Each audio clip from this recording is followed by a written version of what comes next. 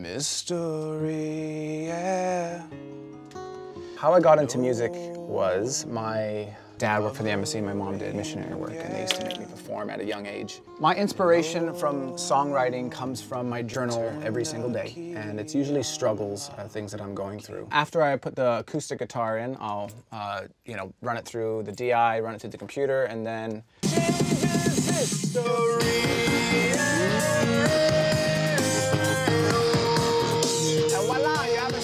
I can tell you're passionate about music. I know you do some charity work. I've been doing charity work ever since a child. My parents opened a nonprofit called the Destiny Portal.